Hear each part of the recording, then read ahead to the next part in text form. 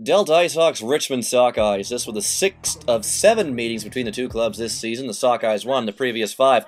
First period, call-up Aaron Merrick's shot hits the crossbar, goes up. Cody Smith finds it and whacks it by Sockeye goaltender Ross Badsvik for the 1-0 lead. Later in the period, Jean Merchant lays out Sockeye forward Jeremy Hamaguchi. Hamaguchi was shaken up on the play, but would return. Second period, Dominic Toigo misplays the puck, and former Hawk Patrick Hunter steals it and beats Andrew Hunt to tie the game at 1.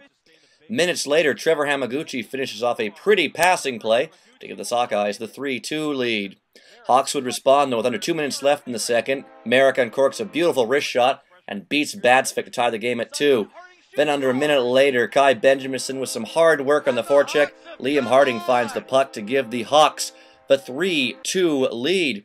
Third period, the Hamaguchis hook up. Jeremy takes the shot. Trevor tips it past Hunt to tie the game at 3. Hawks would take back the lead on a strange play as Sockeyes defenseman Troy Patterson blows a tire, collides with an official, and Merrick picks up the puck and banks it into the net. Hawks lead 4-3.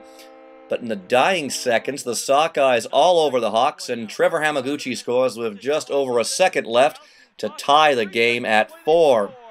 Overtime decided nothing, so we went to a shootout. Ryan Johnson shooting first for the Sockeyes. He is denied by Hunt with the pad. Liam Harding, the first shooter for the Hawks. He beats Badsvik upstairs to give the Hawks the edge. Third shooter for the Sockeyes, Trevor Hamaguchi, beats Hunt with the backhand to knot the shootout at 1 apiece.